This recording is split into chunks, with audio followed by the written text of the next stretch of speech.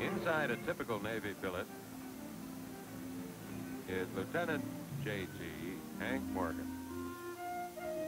Just an ordinary naval aviator, diligent, studious, interested in sensations,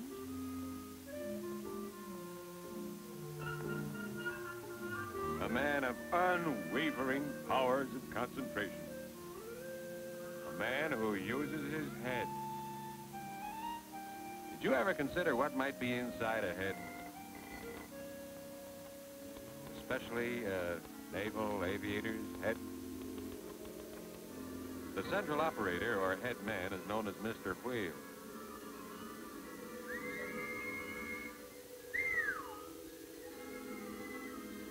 But Mr. Wheel has to make the decisions, and he needs help, which he gets mainly from the visual sensory operator, known as 2020. And the memory department, called Memo for short. He's an efficient fellow, but, well, he forgets. Urgent mission at 1400. Oh! I have a flight today.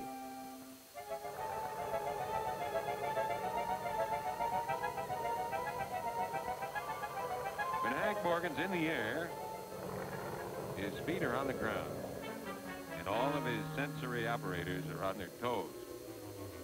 And this is inner ear operator called Otto, eager, ambitious, been out of work for some time, but he's hopeful.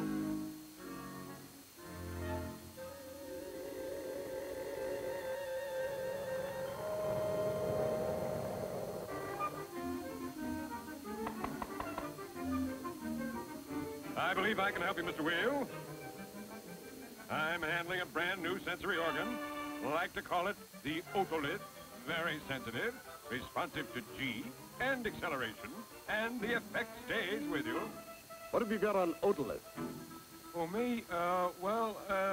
Okay, why, set up your equipment. We'll try. Yes, sir. All set up, and you're now straight and level. Otolith. My fingertips. How does it feel? Fine, but... Good. Don't worry. We've got a green ticket, and we're still straight and level.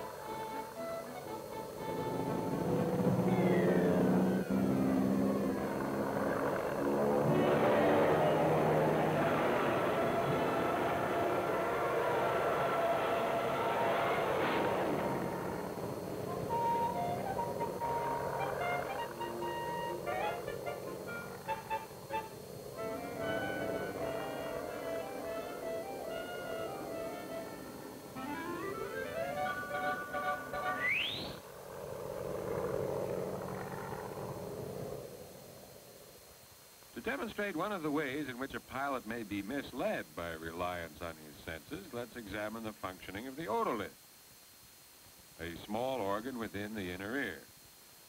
Its many tiny sensory hairs give the sensation of turning. Representing these by one, we can see how it functions. See? Sitting upright on the ground, the force of G due to gravity holds the hair upright. When we tilt, the G bends the hair, causing the sensation of leaning. In the air, a bank during a turn does not cause the hair to bend, since the force due to gravity combines with the centrifugal force of the turn to hold the hair in place. Thus, the otolith causes no sensation of tilting.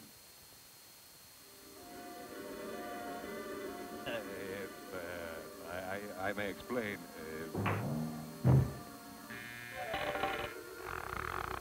Rely upon your instrument's pattern, the best indicator of attitude.